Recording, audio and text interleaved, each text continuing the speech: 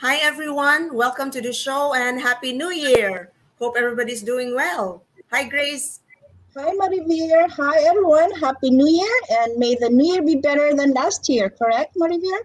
Yes, of course. It must be kinder, Yes, more shining, more shimmering, more splendid, I love that. right? Yes, So, and with that, we are happy and honored to have the Filipino cast of Aladdin on Broadway. What a way yes, oh my for our God. first interview of this for the year, right? So before we start, let's show our reviewers a glimpse of Aladdin, the Broadway musical. Yes.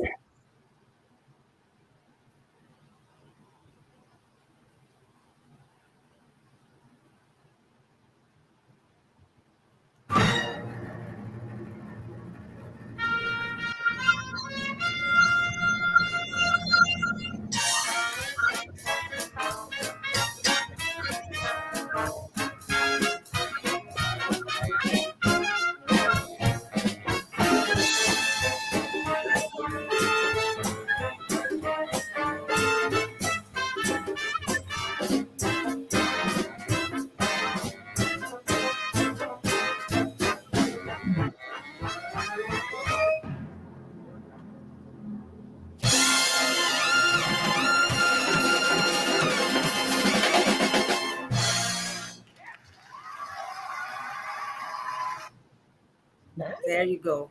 That's Aladdin. And that was with Adam Jacobs, Grace, Mhm. Filipino Aladdin in the cast. So we're happy. Yeah, I've seen the Broadway show twice, so I always enjoy, Mhm. you know, seeing our Filipino cast in that Broadway show. Okay, Yes. so let's start introducing our guests. So for tonight, Mhm. we have three wonderful Filipinos on Broadway who are with Aladdin. We'll start with Don Darryl Rivera. He is playing Yago. And we also have, We also have Angelo Soriano, who's part of the ensemble and plays Omar and Yago understudy. mhm. And And last but not least, we have mhm, Heather Makalani, who plays understudy for Jasmine and is part of the ensemble as well. So let's have them. yes, Welcome to the show, Dawn. Thank Welcome, you. Angelo. Angelo, And hello. welcome, Heather. Let's So have that. happy, so honored to have you here. Oh We're my so gosh, it's excited. Happy New Year, amazing. guys. Happy New Happy Year. New Year. Thanks for having us. Thank you for your time today. So, yeah, let's start the ball rolling, and I'll start with the first question. Okay, so let's talk about your roles in Aladdin and your favorite parts of your performances. So let's start with Don. DDR. Sure. This is a good question. So I play Iago in Disney's Aladdin on Broadway, the villain sidekick. Mhm. My favorite part of being a sidekick is being a little naughty. Like he's mean and he gets to say kind of everything he thinks about, which isn't always the case for everyone. So it's fun to be a little mean, but it's also fun to be funny. That's Amazing. great. So, Dawn, is this your specialization, comedy? Have you always been a comedian on You know, stage? I would say yes. Originally, when I graduated from college, I Mhm. thought I was going to do Shakespeare for the rest of my life, because I also love Shakespeare. But musical comedy is like it's kind of my go-to. I've done quite a few musicals in my career, and I just love it. I love making people laugh. There's nothing like the sound of 1,700 people laughing at the same time to Uh-huh. really make you feel good. You know. Yeah, you Right, play right. the role so well, DDR. Oh, So, how thanks. about Angelo? Hi, yes, I am in as this I am a swing in Aladdin, which means Hmm. I am able to perform and cover any of the 12 male ensemble tracks you see in the chorus. And I also understudy Omar and Iago, so sometimes I get to step in there and be that villain sidekick that that Don Darrow gets to be every night. And so that's Uh-huh. definitely one of my favorite parts of the job is being able to play the different roles at any moment's notice and, see the show, perform the show from different perspectives every night. I think it keeps it awesome and fresh for me. Yeah, I have a question later, but let's ask Heather. What's her favorite part? So I like the ensemble, and I understudy Princess Jasmine. And Mhm. in the ensemble, I would say my favorite part would be there's a moment where the girls come out. There's 4 girls that come out, and we push open the palace gates, and it's the opening number of the second act of Prince Oliver, and we do this fierce dance number, and we're like just barging through the doors, and it's fierce choreography. That's one of my favorite parts of the show. And then to understudy, one of my favorite things is like that call when that says that you're going on today, like butterflies and excitement, and learning to concentrate and hone and like put a cover in the pot of your nerves. That's like weirdly one of the exciting things about going on. Great. So Right. I'd like to ask Angelo, Grace. Yes. Which part do you like to perform better, being Omar or being Yago? Oh, they both have their awesomeness. I think performing Omar is fun because I get to be in the most epic sword fight that you'll see on stage. Epic meaning how awesome and action packed it is, but it's also super hilarious. If I am going for funny and going for dark humor and villainous role, I really love playing Iago because it's hard to step in the shoes of Don Darryl the way he does the role amazingly every night, but I get to be my own villain and kind of explore myself in that aspect as a performer. And so I love them both in different ways, but most recently I played Iago, and that was a good time. Great. Okay, I just have a question for everyone. Like when the Broadway opened, the Broadway scene opened, how did you react? Or what was the impact of Broadway opening since the pandemic? Maybe we'll start with Heather. Well, for me, the Broadway reopening, I did not know that I was having a job. I didn't have a job. I found out maybe a month or 2 before rehearsal started, and I was working at a nail salon at the time. That was just my little side hustle to get some money in. And I remember coming home and being like so stressed, being like, I don't want to do this. I just want to perform. Like, I don't know what I'm going to do with my life. And then the day of my birthday, I was getting my nails done at the salon, funnily enough, and then I got a call from my agent, and I couldn't pick up because they were doing my nails. And so I saw that it was a voicemail, and then I started checking the email, and it said Aladdin offer, and I literally, my heart dropped in my pinky toe, and I was like, I just felt so lucky and like so blessed that I was able to have a job at the start of the reopening, and it felt like all the stars were aligning and that all my worries were for nothing, because in the end, everything's going to be okay. Yeah, so like Broadway reopening for me, it was just, I don't know, it was just like a dream come true. I felt so thankful and so grateful and happy that I get to be back with my performing, my kuyas, my Filipino kuyas. So, Heather, were you in Guam or in New York at that time? I just got back from Guam, so I was in New York. Okay. Wow. And Angela, how do you feel about the reopening? Oh, it was definitely the longest 18 months that anyone can remember, not just me, but there was some bittersweetness there. I definitely looked back and told myself I was really going to miss being able to be home and have dinner with my wife every night, or just spend time, rediscovering myself and building my, who I was without the the routine of the show every night. But with that being said, I definitely was so grateful that we could jump right back into a routine of an 8-show week and do what we originally, trained to do was to live the dream of being on Broadway and remind ourselves how lucky we are to even be in such a show to begin with. Definitely had to remind myself that, the gratefulness I had of having such a prestigious, magical job. Now let's see from Dawn. Yeah, from DDR.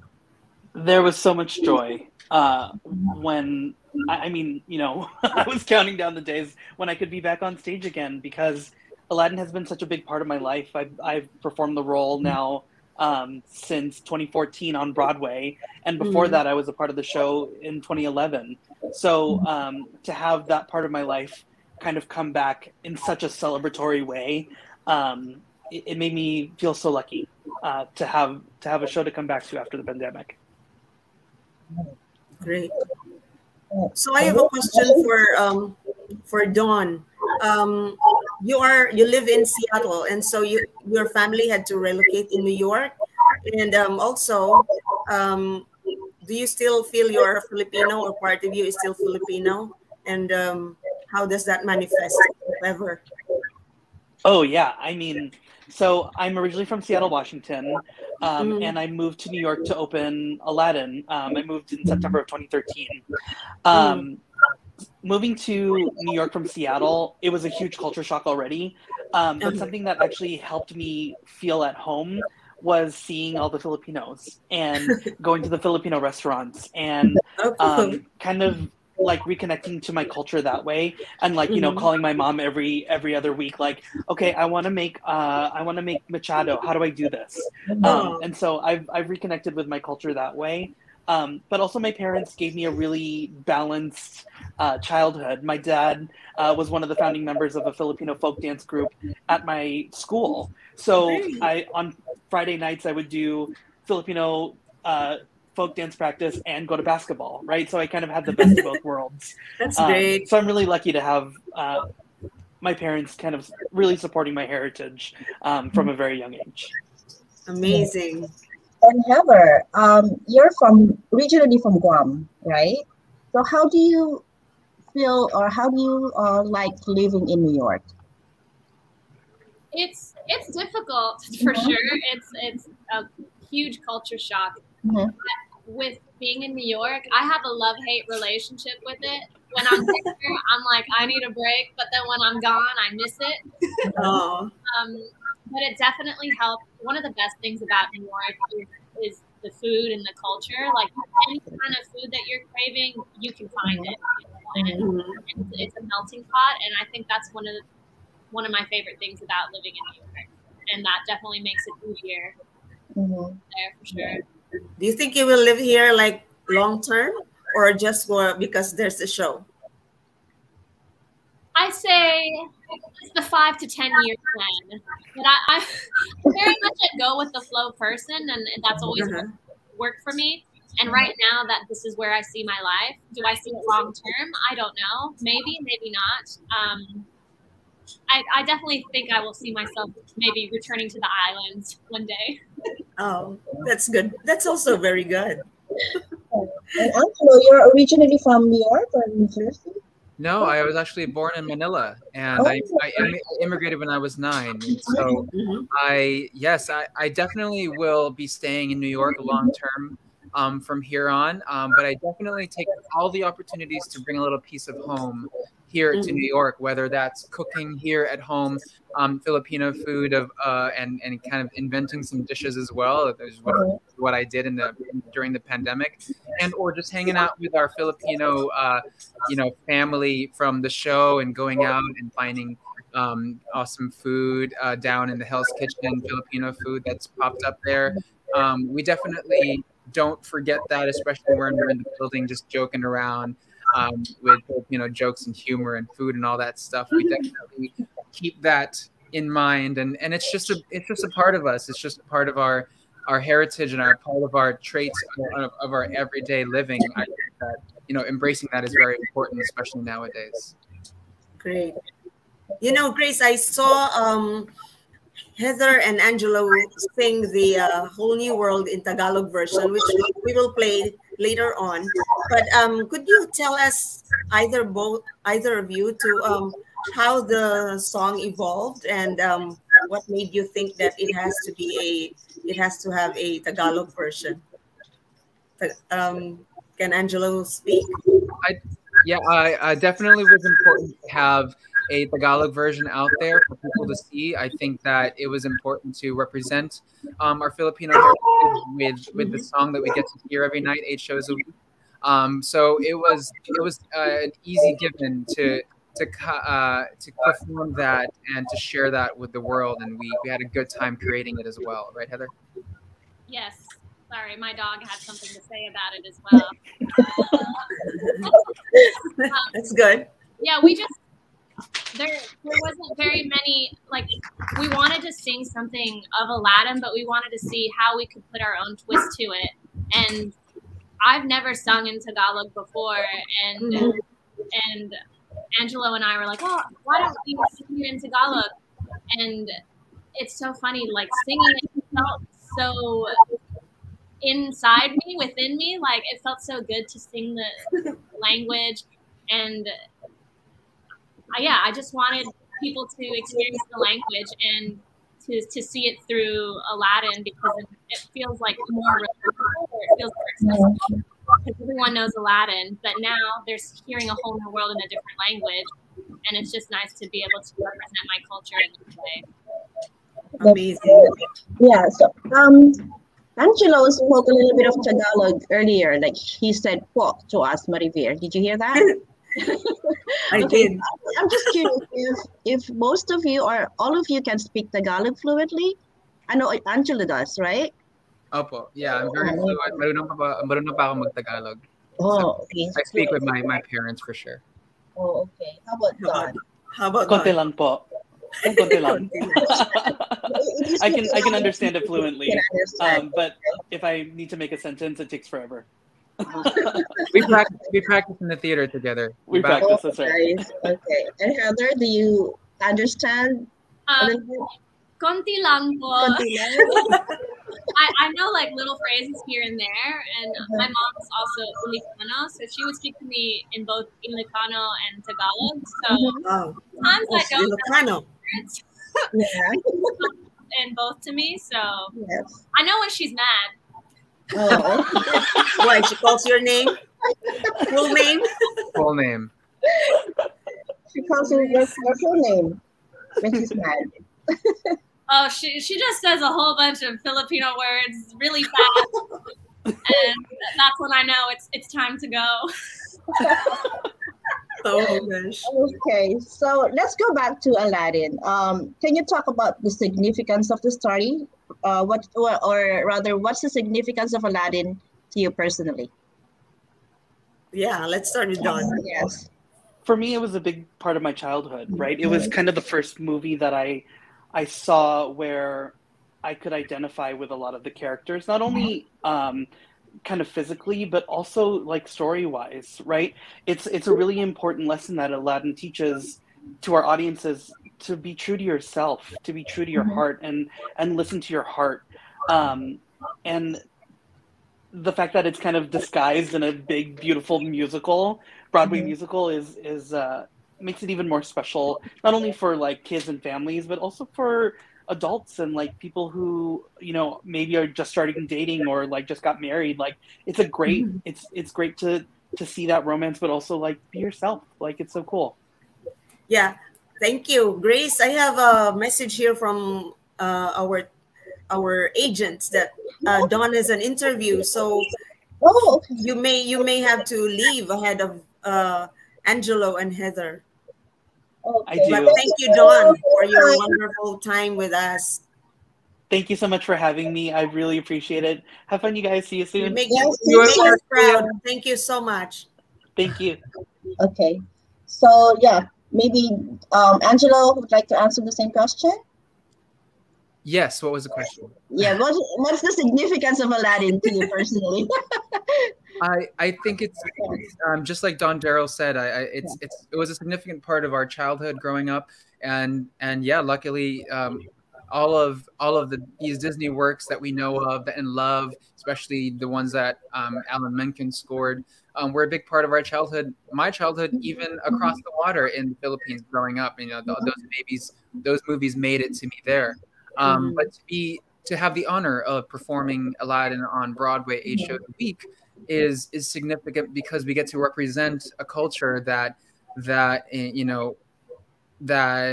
maybe doesn't have we don't have a lot of places on Broadway where we can just have these vast array of colors and multitude of culture and characters, the same way that we have in Aladdin. And so we're lucky to be in a cast that's so diverse and in a family that's so loving, because it truly is a family in Agrabah. Amazing. And finally, before we wrap up, let's hear from Heather. I grew up watching Disney movies. The very first movie that I saw at the theater, I was 3 years old, and my parents took me and saw Lion King. And I grew up singing the songs, loving the music, and yeah, being able to say that I get paid to sing Alan Menken's music, and it's something that like made me so happy as a kid, and now I'm doing it as an adult. That's something that is so incredible. I remember when I was in Australia and I saw that they were launching Aladdin Broadway, and I saw like the Tony's performance or something on YouTube. That was one of the first shows that I saw that I was like, I can be in that show. I see like how they casted the show. I saw like what kinds of people were on the stage, and I was like, wow, I can be in that show. If they can do it, why can't I? And then Aladdin auditioned my graduating year of college and got into the show. So yeah, it was nice to feel represented on stage. That's how important Aladdin is. Amazing. You make us proud, all of you. You make us happy and really proud. Like, oh, there's a Filipino there. Like living here in New York, it's really a different feeling. And even our friends back in Manila or Cebu or anywhere, they feel happy for you. It's like really, really positive energy for everyone. I always remind myself how much pride is important to our culture, to our Filipino culture. I think it's all about that kababayan, being such a community, and so that's what keeps us, going as far as living our dream and representing our people, right? Right. So thank you so much for all that you do, and keep doing what you're doing. Yeah. Thank you so much for having us. Before we let them go, can we ask them to invite our viewers to come see them? Yeah. The musical. Maybe Angelo can invite them in Tagalog. Oh no! This is a quiz. Mga kababayan, please come and see Aladdin on Broadway. Ito mga importante itong trabaho namin sa amin. This is our dream, and this is what we love to do. And the best way you can support is to bilhin mo yung mga tickets, lahat ng mga tickets, just get it sold. We're trying to sell the tickets, getting everyone in the door and really experiencing the magic of Broadway. And there's really nothing like live theater. So come and see us. Indeed. Yes. It's the highest art form. Yeah, and so let's hear from Heather too. Yes, the magic of theater, there's nothing like it. And with theater is nothing without the audience, It's not just about us performing, it's our connection with the audience. The audience has a connection with us, and we have a connection with them. And it's a relationship. As soon as you enter the theater, we have a relationship with you, and you're taking us on a journey, and we're taking you on a journey. And it's one of the best experiences of a lifetime to experience that magic and that electricity when the house lights go down and then the music starts playing. It's electricity for everyone, and you have to experience that. And we want to take you on that journey with us, and we can't wait to share Aladdin with you guys. Thank you. Thank you both. Joy for the soul, that wonderful magical spectacle on stage. And we are so proud of you again and again saying that. Yes. So that's about it, Grace. They have to move on to another interview, I guess. They're so or they busy. need to rest. Guys, good luck. And we hope to see you again on Broadway. We will be there to support you. Let us know. Salamat po. Salamat. Take care. Thank you to Bonnie. And thank you to Craig. Or Greg, sorry. Thanks, Bonnie and Greg. And so when we proceed to the next segment of our show, it's going to be a discussion on COVID-19. Yes. Yes. I'm so excited to see the Tagalog version. Yes, we will play it. Yes. Let's take a look.